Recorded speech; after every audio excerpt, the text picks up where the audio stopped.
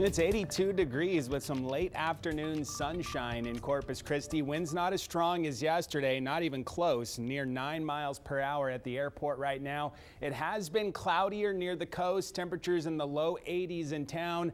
Look out west, 90s for the brush country, a lot more sunshine, but you see how the clouds overall have started to dwindle across the area. Still some cumulus clouds overhead, but the clouds going to be on the decrease for the short term and then enter the atmosphere into this evening. Winds again out of the southeast near the coast, about 10 miles per hour. Little wind flip inland, a cold front stalling north of the area, the culprit for that. But overall, again, those winds are going to relax tonight around 5 miles per hour. And because of that, we're going to see some fog move in from the coast. You can see some hints of it already in Port Aransas and Rockport. That fog, it's sea fog, and it's going to move in, could reduce visibility down to a quarter of a mile or less for some locations tomorrow morning. This happens when you have warm, humid air tracking over somewhat cooler sea surface temperatures. That air condenses, and when the winds are light enough out of the south and east, that fog moves in, and that can be very dense to the point where we need to be talking about slowing down, using caution on the roads in the morning. When you get down to about a quarter of a mile worth of visibility, your reaction time going 60 miles per hour is down to about 15 seconds. So watch out for that heading into tomorrow morning. Cold front stalling right now across San Antonio and in south central Texas. It's not really going to get a lot farther south than where it currently is.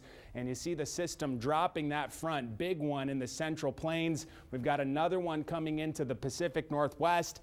That one will drop a front here, but it's not going to be a strong one. Don't be too excited about it if you're looking for cooler weather. This one does give us a north wind shift on Saturday, but temperatures are not going to take much of a hit. We'll get a little drop in humidity, but again, overall, it's not going to be a big dramatic cool down with that front easing through the area. 87 Saturday.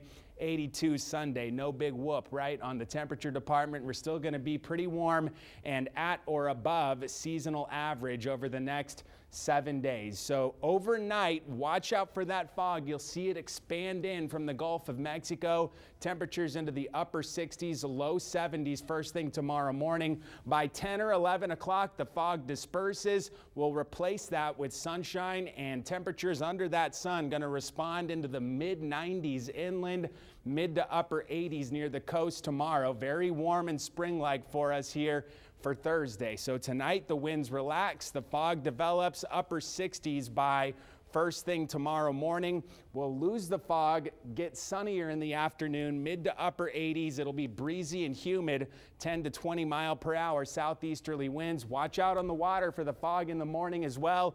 It will be dense in spots until about 10 or 11 o'clock.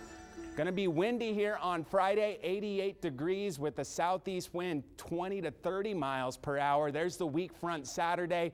Gives us a north wind flip, drops temperatures about 5 degrees into Sunday with lower humidity.